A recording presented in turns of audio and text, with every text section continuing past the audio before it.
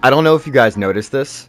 In the trailer released for Aces of Thunder, you can use your hands to move things around the cockpit. That's from main controls to what I hopefully is going to be like the open cockpit, using flaps, different things like that. But if you have a keen eye, you may have just noticed that as the backseat gunner of a Dauntless dive bomber, you could specifically grab the back gunner controls and swift them around to shoot down that enemy Zero. So imagine holding those two machine guns, pop, pop, pop, pop, pop, pop, pop, pop, pop,